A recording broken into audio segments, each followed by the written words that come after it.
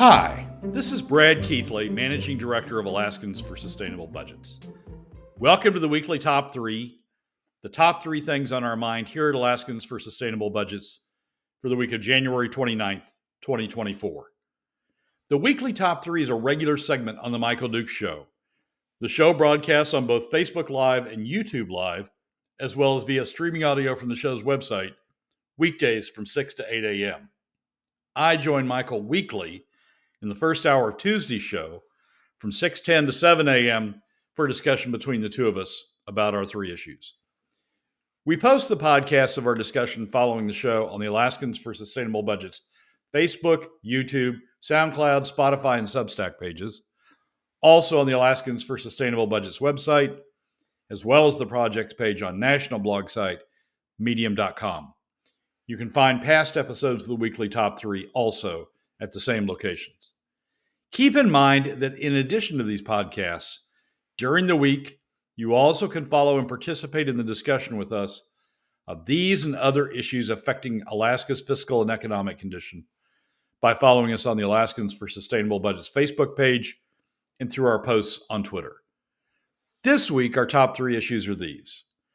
First, we explain why, despite having many spending champions, there's no one in the legislature or the administration, for that matter, focused on making sure the spending is paid for in a way that has the lowest impact on Alaska families.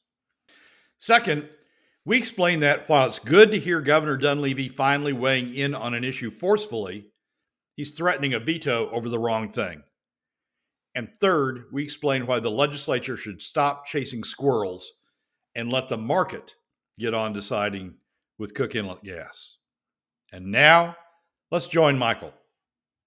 Well, let's get started. So, you've got a whole thing about there are legislative champions, different kinds of champions apparently for spending and more. So, tell us, give us the rundown here. You take the lead here.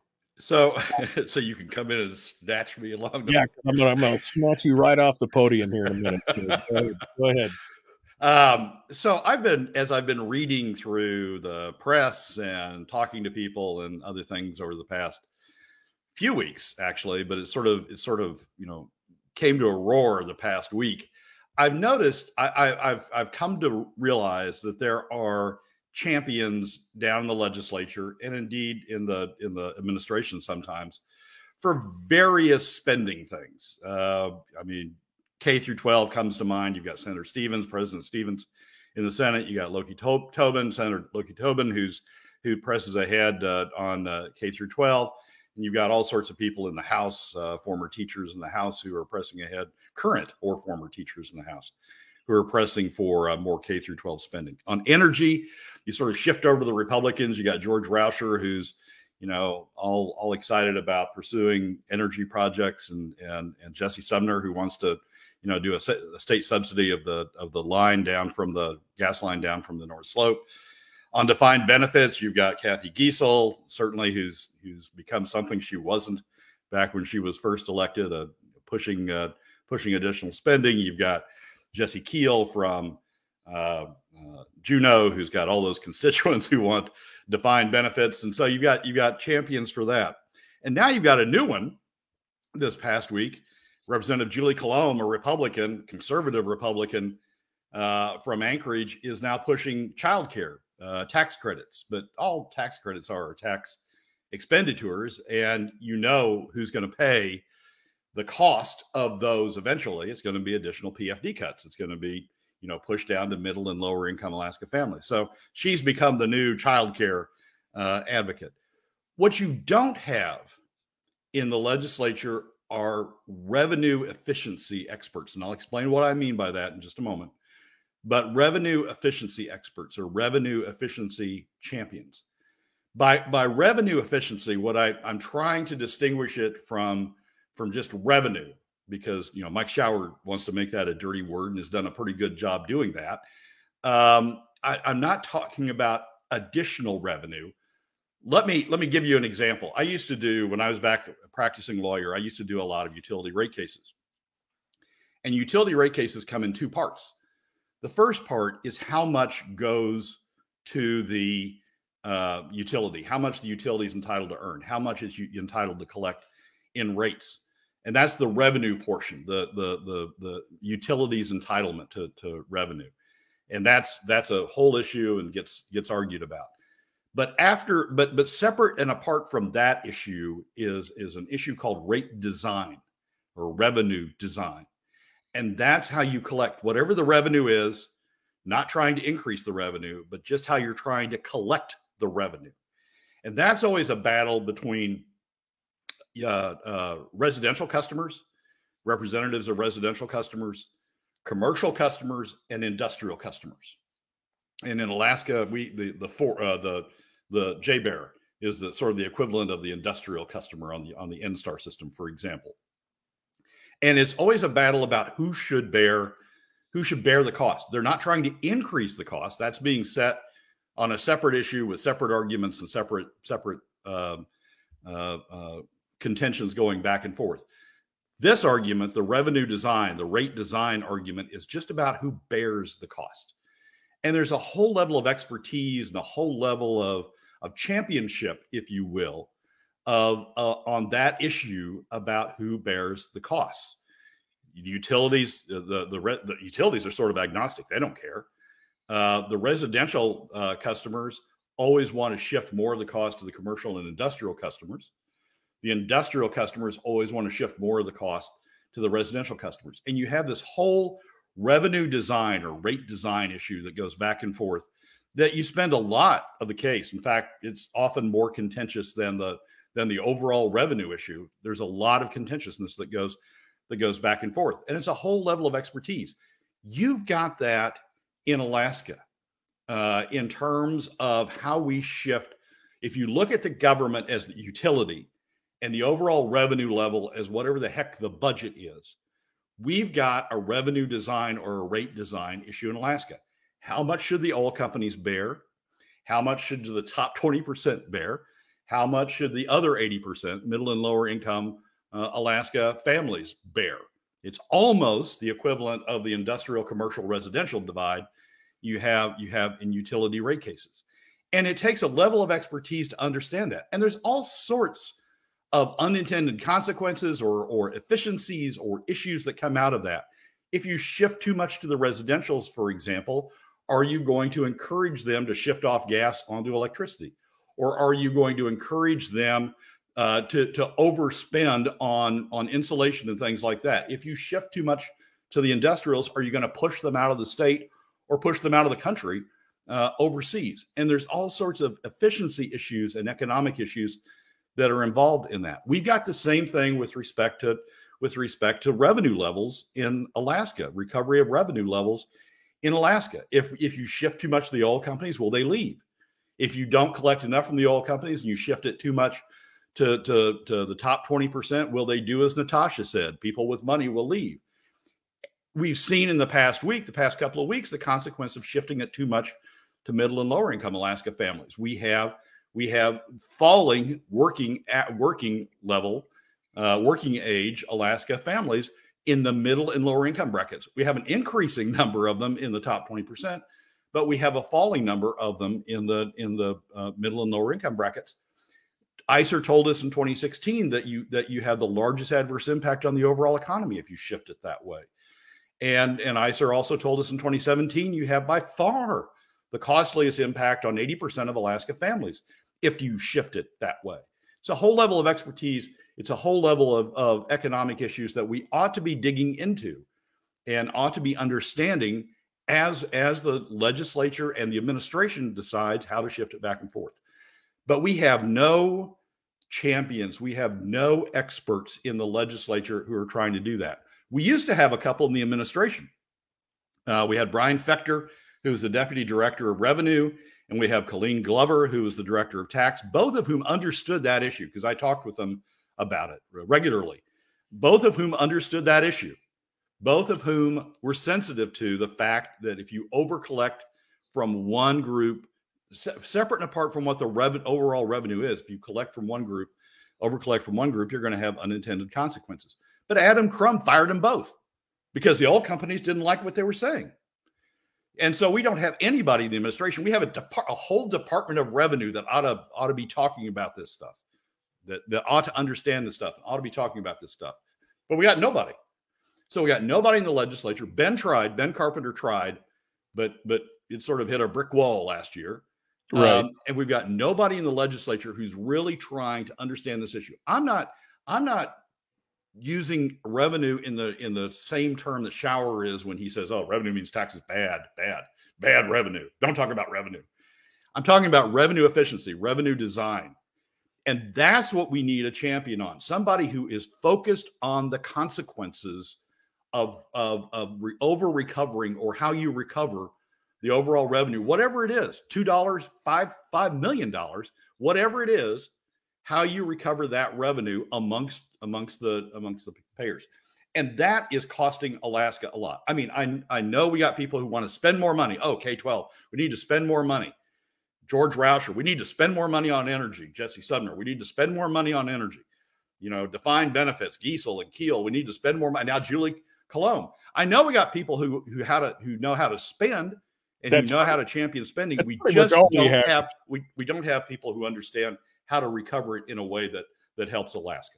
Yeah, we pretty much only have people who know how to spend. That's pretty much all we have these days. It's a spend, but it's a spend on my program, not on your program, but on my program. So as long as I get my thing, that's just and righteous, and your thing is wrong and evil. And like I said, it's gotten to the point now to where basically you've got the people who want more government and the people who want less government, and the people who want more government are pretty much the majority in everything at this point. They want to spend on everything. But we don't understand. We don't understand.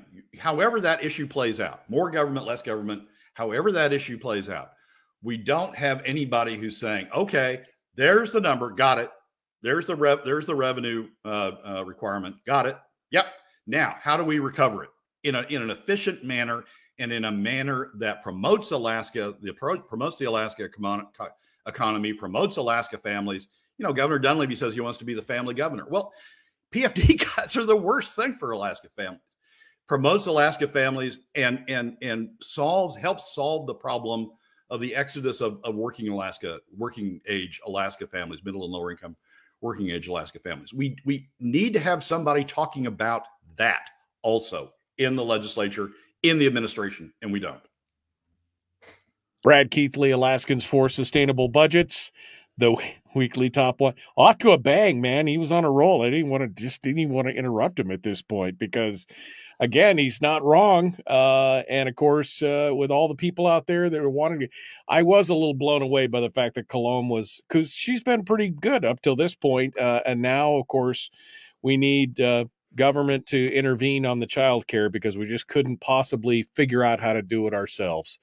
If we could get government out of the way of child care and quit putting all the stupid regs and the things and the 16 pages worth of thousands of dollars worth of things you need to do to even get started, maybe we could fix that. But no, what we need to do now is subsidize it, because that's what, you incentivize it, then you subsidize it, anyway, it's a crazy, crazy thing.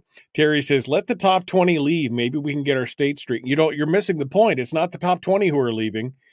It's the average working age people. The top 20 are actually increasing. It's becoming a haven for them. That's the whole point. Everybody else is paying and they get a chance to sit here and retain all their money. So there you go. That's what it's about, Terry, at that point. What else we got here? State Senator Mike Shower had a great article on defined benefits on his Facebook page. We'll have to read that as well. But yeah, I mean, that was supposed to happen. That was supposed to happen yesterday, and it didn't. Looked like it was going to, and they were just going to jam it down the throats of all. Looked like it was going to be a 17-3 vote, and then they figured out that they couldn't get that the senators weren't going to arrive because of the weather, so then they moved it off again. But according to what I'm hearing, they haven't even finished the fiscal note analysis of this yet. The new benefit bill, Brad, it's going to cost over $1.2 billion over the next 15 years, but That's the incomplete report. They're saying that they're not even going to have the next report. It's going to be over a month before they see the preliminary numbers, but they're trying to pass it right now. So they have an incomplete fiscal note, have no idea how much it's going to cost, and they're going to vote for it because of all the good thing that it's going to bring, supposedly. Yeah. Let's pass it, then we'll read it, or let's pass it, then we'll figure out what's in it. Yeah, we'll figure out what's in it once we pass it. And I haven't updated my knowledge lately, but we still have what, a $7 billion, $6 billion, $5 billion deficit out of the current benefits program. Yeah, between $6 and $7 billion deficit on the past program. That's it was ended in 2014. Yeah, so just adding to that. I mean, there was a time in the early 20-teens when we were going when the retirement benefits, the state supplement to the retirement benefits, to close the gap was going to be near the largest category of spending. Yeah. And Anna Fairchild, Senator Anna Fairchild, quietly moved as she was chair of finance then, I think, quietly moved $3 billion out of the earnings reserve over into the defined benefits program.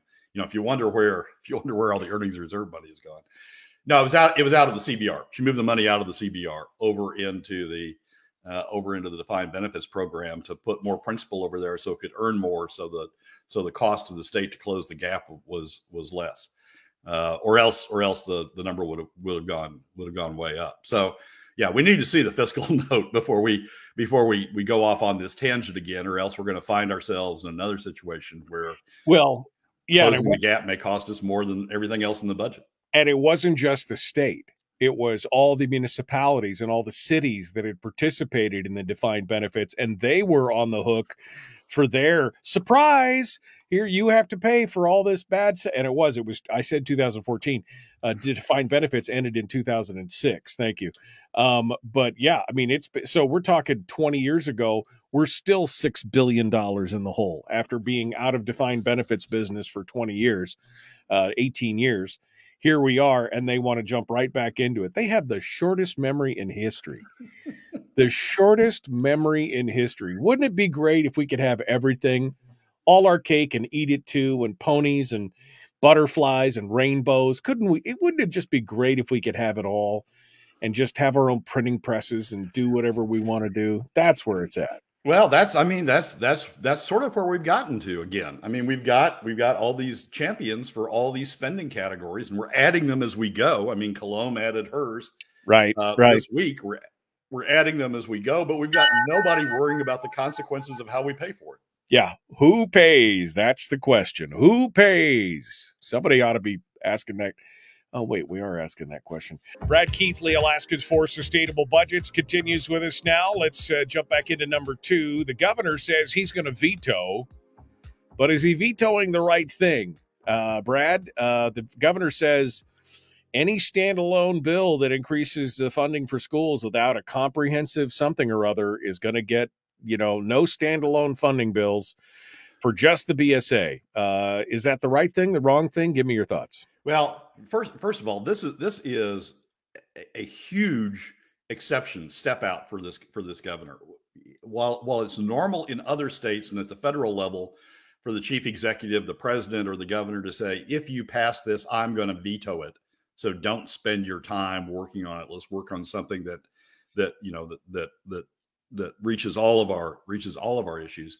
This governor's never done that. I mean, I remember when there were some who said, tell the legislature you're going to veto the appropriations bill, the whole damn thing, if it doesn't include a full PFD, or if it doesn't include POMB 50/50.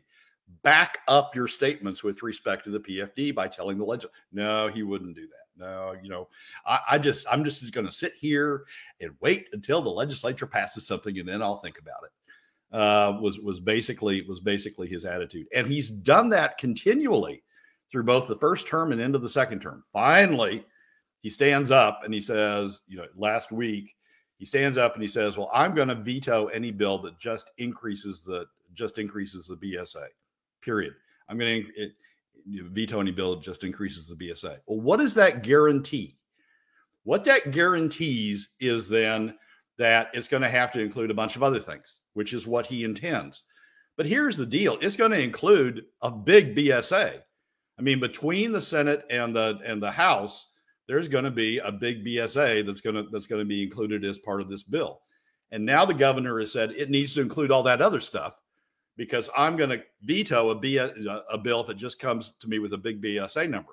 So you're going to have to add in all that other stuff, the cost of all that other stuff, on top of whatever the big BSA number is, and that's what's going to go to the governor out of the legislature. The governor and the governor said, "Well, I told you I would veto a BSA only bill, but now that you've added in all that other stuff, even though it's got a big BSA, and now you've added in all that other stuff, I'm going to be prepared to sign it because you put all the other stuff in that I want." As we talked on the show last week, we're talking potentially about a bill that goes from $200 million, well, from $86 million, which is what the add-on was to the BSA last year, the one-time add-on after the governor vetoed half of it. We're talking about a bill that goes from 86, an add-on to K through 12 that goes from $86 million, potentially, if the BSA goes high enough, and then you add on all that other stuff the governor wants, potentially to a bill that approaches a $500 million, $500 million. And that's how Congress solves things, right? I've got to have my thing. Well, okay, I'll give you your thing, but you give me my thing. Okay, well, I'll give you your thing. And pretty soon, the bills just spiraled out of control. If the governor had said instead, I'm going to veto anything that has more than $250 million or $200 million, a number that it spends more than that, because we can't afford to spend any more than that. I'm not even sure how we're going to spend that, but we can't afford to spend any more. I'm not sure how we're going to fund that, but we can't afford to spend any more than that. I'm going to veto a bill, and it has to have my stuff in it too. If he'd put a cap on the number, then we would have an effective negotiation going on in the legislature, fighting about who got in underneath the $250 million.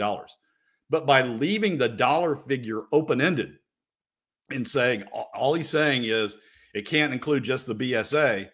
If I'm Gary Stevens, I'm sitting there going, great, I'm done. I'll give you whatever the heck it is you want, whatever all that other stuff is. Right. As long as I get my $1,000 BSA or my $1,300 BSA. And right. I thought we were going to argue about it, but instead you just make sure that there's more than just the BSA in there. I could fix that. Yeah, exactly right.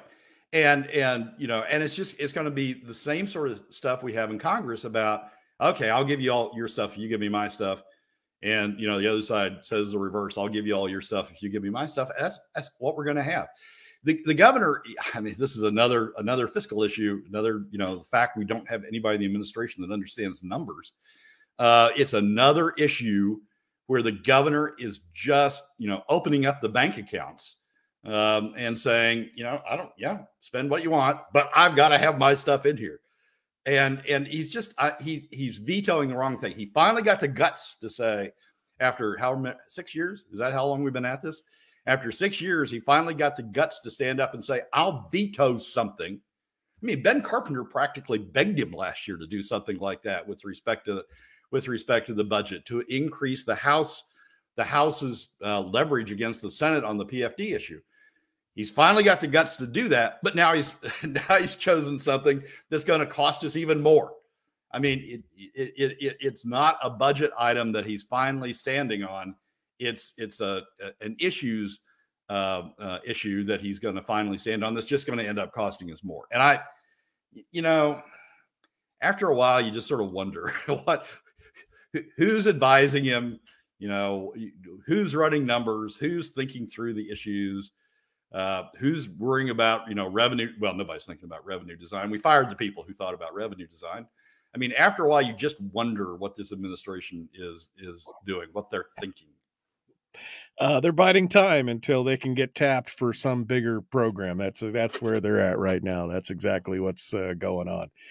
When you look at this, and like you said, why would they not embrace this? Why would the quote unquote opposing sides on this, why would they not embrace this when they say we can have whatever we want as long as we include all this other stuff in it? it becomes the smorgasbord. I mean, it is the stereotypical Christmas tree bill where you could plug anything into it. As long as you get all these other things, you can have your BSA increase as long as we get all this other stuff. And quite honestly, this has been part of my complaint with Dunleavy from the beginning, is that just this weak sauce of, he wouldn't take a stand for the longest time, and now he takes a stand and it's the wrong one. They'll go through kabuki theater. I mean, they'll go through, charter school's bad. Charter schools ought to come through the local school. We'll have all those sorts of battles. We'll have all those sorts of battles about, the teacher pay raises or the teacher bonuses. We'll go through all the kabuki theater about that. But at the end, it's going to be, you give me what I want, I'll give you what you want. And we'll join together and we'll give the governor what he wants. We'll give him all that other stuff. Oh, and the price tag, he'll be like defined benefits. Yeah, we haven't run the fiscal note on that. It's going to be something. We know that. But it's, I mean, no one is thinking about the state's fiscal situation. I mean, basically, we had a couple of editorials in the ADN last week that basically said, we got lots of money. See all this permanent fund earnings, that 5% POMV that we've got that's a lot of money. We got a lot of money. Don't worry about money. We ought to be spending more. We ought to be spending more on K through 12. We ought to be spending more on the university. But we got lots of money. I mean, that's the attitude we've come to. That's the problem that everybody's fallen into by looking at the 5% draw first, and then saying that the PMV comes down as one of the spending categories. We ought to be saying, look at the 5% less the PFD, which is what the statute says, and then let's deal with that money. And then we'd be talking about budget restraints. But now everybody's sort of fallen into this. We got lots of money. Don't worry about it. I mean, you're not wrong. Rob Myers says when you Christmas tree a bill, be careful it doesn't fall on you. I mean, that's exactly. I mean, this is how we crush ourselves, is just keep throwing things at it and getting everything we want. And it reminds me of the de Tocqueville, woe be unto the republic when they figure out they can vote themselves largesse out of the public treasury. That's where we're at right now. Is that they're just like, oh, we can do it. We can do childcare. We could do this and we could do that. And we could do all these other things, education and healthcare. And we could just do it all. Don't worry about it. And it'll just continue. Oh, and we've got this declining number of people in working age Alaskans. Oh, well, we'll just solve that by spending more money, by taking it out of the pockets of working age Alaskans and making it worse. But don't worry, we're not even going to think about that. We'll just spend more money. We'll just throw more money at working age Alaskans.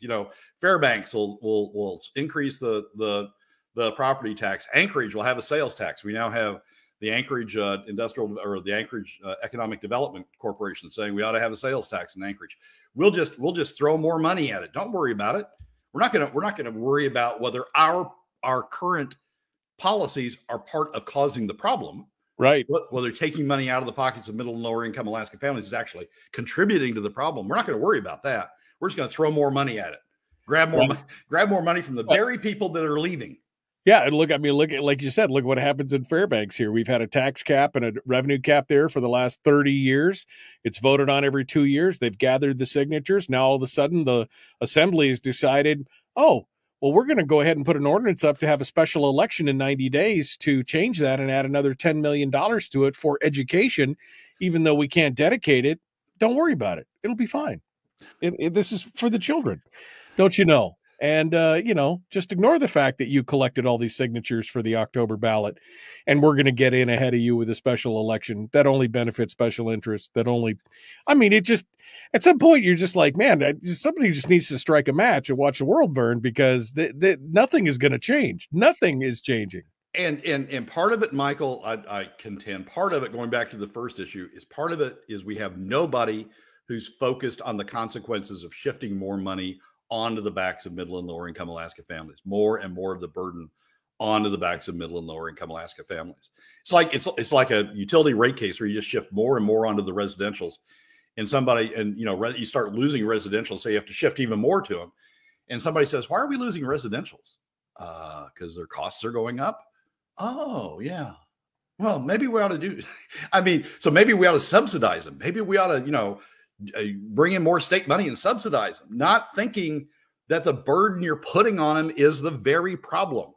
And you're causing the problem, and your new solution is to cause more of the problem by subsidizing them and requiring more money from the same people that you were taking money from to begin with. It's not robbing Peter to pay Paul; it's robbing Peter to pay Peter. Exactly. At what point do you just go, wait? And by the way, that costs money to take money from Peter's pocket and put it back in, because you got to handle it and everything else, and that's how government grows. Exactly. Right. So but we have nobody in government. We have nobody in the legislature. Ben tried, but Ben's not talking about it this session. Nobody in the legislature who's trying to say, look at the consequences of this revenue shift, this revenue design shift that you're doing. Look at the consequences of that and stop that. Right. Equalize it, or make it more rational before you pile any more on. But we got nobody in the legislature who's doing that. It's just more, spend more. Judy Cologne, spend more on childcare. It's just, yeah. No, at some point you're like, you just want to throw your hands up in the air when you're watching this stuff, and you're just like, more and more people, and you see them fall away. You're like, people are like, oh man, they've been spot on. And the next thing you know, they're like, oh, I think we should increase the government spend on this, or subsidize it, or give it a tax, or do something, or regulate it. And I'm just like, oh my God, what is, we just apparently have missed the whole, thing. Just missed everything. And there's no solving it at that point. There is just no solve. When everybody is so entrenched and so, how do I put this? When everybody is so, is a beneficiary of whatever is happening, when they're so invested in the whole system in a certain way, you can't start throwing wrenches at it, because everyone would, we couldn't do that. We'd be harmed. My constituents would be harmed, or and pretty soon, okay, so you're going to ride this train right over the gulch into the gully, and it's going to burst into flames. Well, at least our people won't be hurt before then. Put the brakes on. No, we couldn't do that. That might hurt their feelings. And so instead, we'll just ride it into a fiery death in the chasm below. Okay. Or Gary Stevens, I'm going to retire after my next election. Just make sure I get through with exactly. Passing everything I want before. I couldn't possibly do that, except I will pull the ripcord right at the edge of the valley and ride the parachute out of here while you guys are crashing into the chasm below. And here's the deal, Michael. The Alaska system is set up for the governor to be a counterbalance to all that, right? For the legislature to go hog wild, do whatever they do. But the Constitution gives the Alaska governor huge powers. He just demonstrated some of those powers with all these executive orders. Huge powers to control what the legislature is doing. But this governor, from the very beginning, has rolled back and said, no. Let's wait till the legislation, gets to my desk, and then I'll decide what to do. We just wasted 20 weeks waiting for the legislation to get to your desk before you gave us a direction you were going to go. Well, and we got all of our constituencies engaged, right? You go engage all of your constituencies, get them all hopped up about this, get them all excited about it, get them all, pent up and driving and with rallies here and there and everywhere. And then I'll just sit here, and at the end, I'll say no. And we saw what happened in 2019 when he tried that. The way the Alaska system is set up, the governor's supposed to be a counterbalance. The governor's supposed to be active. The governor's supposed to take a role. The governor's supposed to give guidance. The governor's supposed to lead. This is the first time, in all honesty, I can remember the governor issuing a veto threat in the 6 years. The first time I can remember and it's on the wrong thing. It's on the thing that's going to result in increased costs, increased budget. It's just, again, I don't know who's advising him. I don't know how all of this is put together in the administration, but it's just, the Alaska has gone off the rails because the governor is not exercising the power the Alaska Constitution intentionally gives the governor to keep it on the rails. He's one of the strongest governors in the country. He has more power than almost any other governor in the country, and this one's just kind of laid back and watched things happen, unfortunately. I mean, there's no other governor in the country that I can think of, and I follow a lot of them fairly closely. There's no other governor in the country who says, pass whatever you want, I'll think about it when it finally gets to my desk. I don't want to interfere in your process. Pass whatever you want. And get all your constituencies lined up, get everybody engaged, get the public all excited about it. And then, whenever it gets here, I'll think about it. I know of no other governor in the country that does it that way. Every other governor is engaged. Even weak governors get engaged and say, look, I know you can, ride my ass out of town if I do this, but I'm going to veto if you go this way. And every other governor that I've come across says stuff like that. The president says that stuff. Love or hate Biden, love or hate Trump. I mean, at least they issued veto threats. This governor, 6 years, no veto threats. And now when we finally get it, it's not to lower costs, it's to increase spending by making sure that his stuff gets included with whatever gets run up on the BSA. When we go over the edge, it's going to be because this governor did not exercise the powers the Alaska Constitution envisioned that a governor would use to keep the state on the rails. Yeah, no, absolutely. And that's the worst part, is that this was all preventable, and he has just been very wishy-washy. Standing tall, probably not the greatest campaign slogan at this point. More like slinking off to Bethlehem, kind of thing. It's a rough deal. Brad Keithley, Alaskans for Sustainable Budgets. Donna says, by the way, she goes, that's true about all the governors I've worked with. They were strong governors. They took a stand. They needed to do what they needed to do. Brad Keithley, our guest.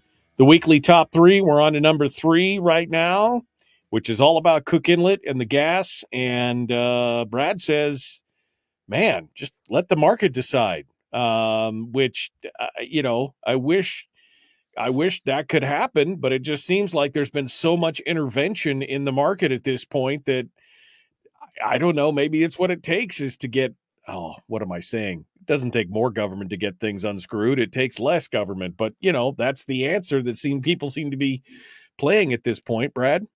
There have been a couple of articles in the past week that I think are important from a Cook Inlet standpoint. One was in the ADN, a piece by Alex DeMarbin, headlined, NSTAR President Warns of Natural Gas Shortfall, Delayed Solutions for South Central Alaska. And the other is a piece in Nat Hertz's Northern Journal that's Amid Cold Snap, Equipment Failure Stresses Alaska's Natural Gas Delivery System, which is about an issue in the Singza, the Cook Inlet natural gas storage facility. And both of those are essentially saying, look, we're working our way into trouble here. We need a solution. Here's my problem with what's going on in the legislature. The legislature is milling about, thinking this is an issue they need to intervene in. George Rauscher's got his solutions. Jesse Sumner has his solutions. I'm sure there's going to be solutions. There are solutions that some are milling about on the Senate side. Yeah, and then we've got this funding for the AKLNG project that everybody's saying, well, that's part of the solution, so we need to continue to fund them, and we need to continue that project that's going nowhere, frankly. But we need to continue that project. And you're sending a bunch of mixed signals to the utilities, leaving them with the impression that maybe they're going to get bailed out.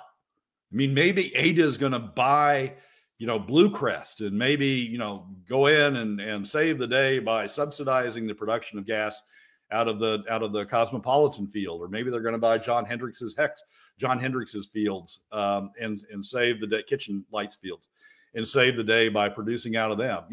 So if I'm John Sims sitting at NSTAR, I'm going, what the hell do you want me to do? I mean, here's the legislature saying, here's a bunch of solutions we're working on. Don't do anything drastic. Here's a bunch of solutions we're working on. In the meantime, John's got wells sanding up back in the storage facility that lowers his ability to respond to spike peaks in South Central. And we have declines going on, natural declines going on in the Cook Inlet fields. And John's sitting there going, I don't know what you want me to do. I mean, and the Regulatory Commission of Alaska, which is the government agency charged and given the authority and given the ability to regulate what the utilities do to make sure it's in the public interest, they're sitting there going, I don't know what you want me to do. The legislature's off, talking about 20 different things, and they may do one, and it may be, inconsistent with what I tell them to do. And I don't want to get crosswise with the legislature. The legislature needs to get the hell out of the way. The legislature needs to stop all this, pie in the sky stuff. Jesse Sumner's will subsidize a line down from the slope. George Rauscher's will eliminate royalty in the Cook Inlet, and that'll incentivize people to do things.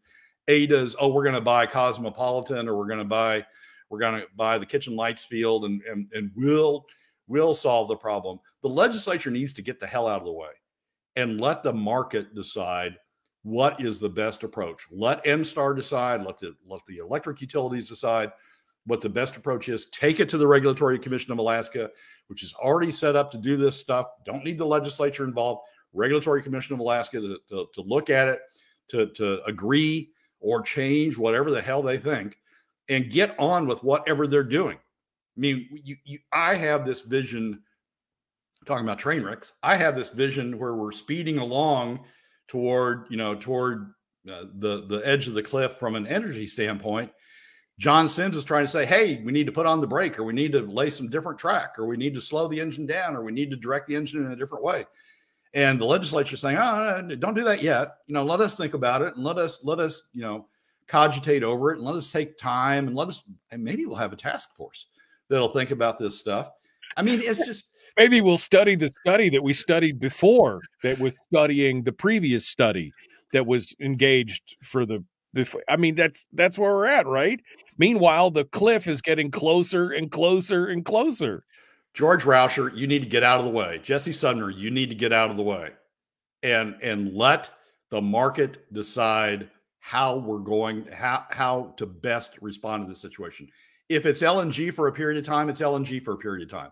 Frankly, what I think happens, to be honest, is I think if LNG is going to come in, we're going to see the market, the cost of gas in South Central rise, and we'll see Hillcorp suddenly say, oh, wait, well, if the cost is going to be that high, I can undercut that by 5 cents and bring in some additional supplies. You've now given me an incentive to do it. But instead of letting the market operate, instead of letting the market go forward, instead of letting the RCA does what the legislature set it up to do, the legislature is just muddying the waters hugely. And they need to stop that and let NSTAR get on with its business, let the electric utilities get on with their business, and let the RCA get on with its business, and let's stop this before the train goes over the cliff. Well, this is because they have, the secondary politician disease. The first politician's disease is we know better than you how to do whatever. The second politician's disease is we must do something. Oh, there's a crisis? We must do something about it. Instead of letting it sort itself out, instead of letting market forces or inertia or other things work out, they have to intervene in some way so that they are seen to be doing something about it at this point. I mean, we heard all about it. Oh, people are leaving. It's the high cost of energy. Well, we must do something about the high cost of energy. Well, maybe if you got the hell out of the way and, stop the governmental interference and increased maybe it's the same thing with childcare. Well, okay, childcare is so expensive. Why is it so expensive? Well, because you got all this regulation, because people got to jump through all these hoops, because they got to do this stuff. They got to invest $10,000 to be able to start up the thing just to babysit. And then what do you do? Get out of the way. No, we've got to be seen doing something. That's what it's about. It's a hero complex. And I'll tell Jesse and George this. You may turn in to be the goat. You may turn in to be the goats. If you keep delaying, getting in the way of market forces deciding what's going on, you may end up being the cause of the train going over the edge. And I, for one, am going to be saying that at the time the train goes over the edge, because you were the ones that muddied the water and didn't let the private sector install and didn't let the government agency you've set up to deal with this stuff, the Regulatory Commission of Alaska. You're the ones that got in the way. I know you want to, save South Central consumers pennies and be seen as the hero lowering rates, but you're screwing the damn thing up. You're screwing up the operation of the market that finds solutions to these things. I mean, utilities think through these things. They spend a lot of time thinking through these things. They know what the tools are. They know how to bring the tools forward. Just get out of the way. Stop muddying the water. And utilities plan in terms of decades, not in terms of next election cycle. I just want to point that out. So utilities are thinking more long-term, where everybody else is like, well, this will look good on my next election. As I sit down there and say, look, I saved you 3.5 cents on your utility bill. I saved it. I mean, that's the problem right there. Like, I could see it. I could see what you're talking about. I can understand it. I can agree with it. And everybody else just like, nothing to see here. Move along. It'll just be fine. Let them do it. Fine, just fine. Reminds me of that meme of the dog sipping coffee in the coffee house while the place is burning down. And he's like, this is fine, just fine. I mean, you're like, what the hell is going on? Yeah, it's a hero complex. I mean, we've got legislators who want to be heroes to their constituencies. They want to spend and satisfy their constituencies, or in the governor's case, he won't say he is, but he wants to spend because he wants his stuff, and he's willing to let the BSA come in too, as long as he gets his stuff. We got nobody, and it's in part because we've made revenue a bad word, right? We've got nobody thinking about the revenue design side. We've got nobody thinking about the consequences of where we're getting all this damn money and where we're going to continue to get all this damn money to keep spending. I understand we want to stop spending, but it's not happening, folks. And so the question is, where are we getting the money? Somebody in the legislature, somebody in the administration should be concerned about that, and they're not. Somebody in the legislature should be an expert on that, should be talking about that, and they're not. And yeah, as I said, the people we had in the administration who were knowledgeable and talked about that, they're gone because they talked about that. They talked about oil companies could stand more. Oh no, we got to get rid of them. I mean, it's just right. No, we couldn't possibly. Oh, you're gone. I'm sorry, you're gone. Anybody else, my lord, you'd like me to fire while I'm here? Oh no, okay. I'm sure it'll be fine. Don't worry about it. Oh, I'm not sure it was Crum responding to Dunleavy. I think it was just Crum getting ready to run for governor. Oh wait, well, I want the oil company money when I run for governor. So that's what I mean. My lord was not Dunleavy. My lord was the oil companies. Yes, my lord. Is there anyone else you'd like me to fire before I run for governor and you fill my coffers with your lucre, sweet lucre? Yeah, unlimited campaign funding. But that's another subject that I could spend hours on. If there's any legislators out there looking for, something that they could do to be positive, become experts in revenue design, become experts in rate design, help Ben Carpenter. I mean, the most frustrating piece I had last year was Ben stood up, talked about sales taxes, not perfect, but better than PFD cuts. Given the revenue level given the revenue spending that we're doing, the revenue take that we need, not perfect. Ben Carpenter getting up and talking about that, taking the slings and arrows and doing that. And Republicans who Democrats criticized him for weird reasons, but Republicans, not backing him up. Good Lord, guys.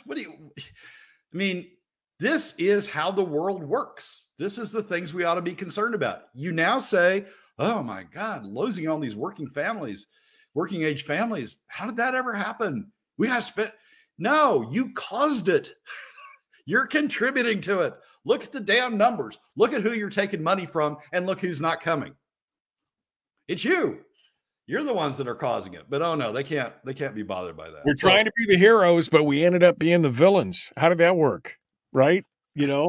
And that's really what it's all about. You're right. It's a hero complex. We must be seen to be doing something to save them from themselves, instead of just standing out of the way and letting them all figure it out on their end and get stuff done. It's wow. It's just wow. Yeah. We must be doing something to save them from themselves. at the same time that you're actually doing the thing that causes the problem. Yeah, exactly. Yeah, we're the ones who created the problem, but now we're here to fix it. Here I come to save the day, even though I put you in the way. I mean, it's, yeah. And you see that all across. I mean, you see that through all three segments. You see that in all of these spending champions that we got. You see that in the governor vetoing the wrong thing. And you see it even in the Cook Inlet gas, where by muddying the waters, they're creating these muddy waters that the private sector doesn't know how to get through. Oh, we want to be seen as heroes. We don't know quite how we can be heroes, but we want to be seen as heroes. So we're going to talk about a bunch of stuff and delay getting on with the solution that the free market tells you to do. This plays so well into my next segment. You have no idea how this is just going to play. So, because I mean, I got people who are like, "Oh, you seen what the senator, the Dan Sullivan, and the thing, and the warthog," and I'm just like, does it really matter? Because you can't affect that anyway. I mean, this thing is on rails at this point. I mean, I just got to say, Jim just said 37 car pileup, says Alaska. He's not wrong. Here we are. We're on the, we could see it coming, and nobody's stepping on the brake. Nobody's taking their foot off the gas. They're just like, okay, here we go. And at some point, you just got to kind of realize it's going to happen. And so you might as well just, brace, make sure you're strapped in and your family's strapped in and because going along for the ride, because that's what's going to happen. It's eventually going to crash. And then what are you going to do? Well, if you were smart enough to plan for it and prepare for it, there you go. Brad? Yeah, there you go. Yeah. I mean, I don't want to be negative, but I mean, I'm trying to be realistic here. That's the bottom line, realism. Well, this segment, this part of the show is all about pointing out the issues that are going to cause us to crash. And I don't know how to stop it. I'm not sure I know how to stop sounding the warning bells. So, well, no, you don't stop. You don't stop with sounding the warning bells. But at the meantime, you're also strapping yourself in and putting the seatbelts on and doing all that other stuff, right? Yeah, I mean, yeah. That's what it comes down to. Well, I do have my seatbelts ready. So good. That's a good observation. I got about a minute and a half, Brad. We'll give you the final thoughts for today. You just seem so bitter today. We're like a pair of grumpy old men. What the hell? Well, you can see this stuff. You can see the failure to consider revenue design and what that's costing the state. You can see the failure of the governor to threaten to veto the right thing, and what that's going to cost us in terms of an increased K-12 bill. And you can see what's going on the energy side and the legislature's meddling that and what that's going to end up costing. You can see all this stuff coming. That makes you grumpy because you can see the cliff out there. You know where it is. You know that we're speeding toward it. And we've got people who just, keep on adding more coal to the train. Yeah, that's the thing. Again, they could see that the bridge is out. Well, maybe you should apply. Oh, no, I think we'll make it. I think we can make it. Shovel some more coal in there. It'll be spectacular. Hold my beer. This will be fantastic. That's where we're at right now. I couldn't agree more. All right, Brad. Well, thank you. I appreciate you coming on board as always and sharing with us. Michael, thanks for having me.